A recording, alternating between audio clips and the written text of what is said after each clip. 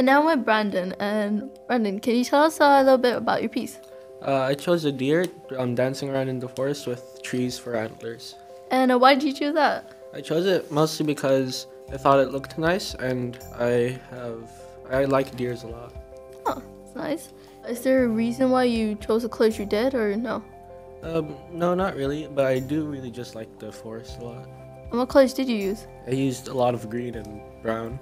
That's nice. And what materials did you use while making the piece? Mostly watercoloring pencils for the sketch. And did you enjoy it? I enjoyed it very much, yeah. Okay, well, thank you for being here.